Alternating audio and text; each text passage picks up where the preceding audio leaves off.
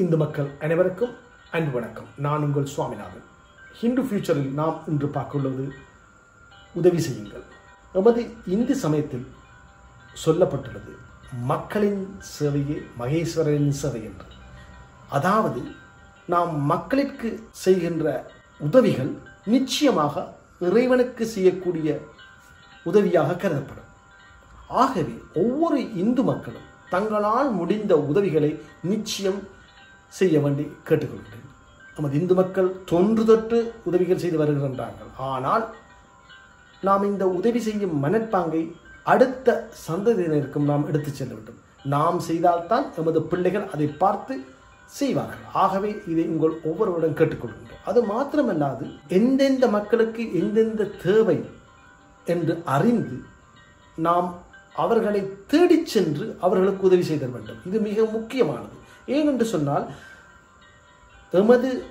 நாம் சாதாரணமாக ஒரு வட்டத்தில் பழகி வருவோம்.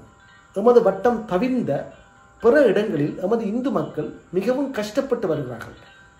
சில சமயங்களில் நாம் அந்த மக்களின் இயலாமை, அந்த மக்களின் என்ன வேணும் என்று தெரியாமல் இருக்கின்றோம். ஆகவே நாம் இதற்காக நிச்சயமாக ஒவ்வொரு இந்து மக்களிடம் கேட்டுக்கொள்கின்றேன், உதவி செய்வதற்காக உங்களுடைய வாழ்க்கையில் ஒரு பகுதியை ஒதுக்குங்கள்.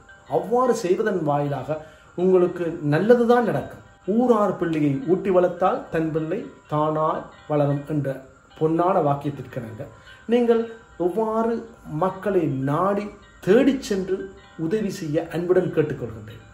அது மாத்திரமல்லாது உதவி செய்வதன் வாயிலாக எமது மனம் ஒரு இறைவனுடைய ஸ்தானத்தை அடைகின்றது, மென்மை அடைகின்றது. நாமும் மற்றவருடைய கஷ்டத்தை அறியக்கூடியதாக இருக்கின்றது. ஆகவே இவ்வாறான அரிய வாய்ப்பு, அதாவது உதவி செய்வதற்கு கூட இறைவனுடைய அருள் வேண்டும் என்பார்கள் பெரியோர்கள். ஆகவே நீங்கள் இந்த உதவி செய்யும் மனப்பாங்கை தொடர்ந்தீர்ச்சியாக செய்து வாருங்கள். உதாரணமாக நம்ம கர்ணனை எடுத்தால் கொடை ஆளி என்ற பெயருடையவர், முல்லைக்கு தேர் கொடுத்தான் பாரி.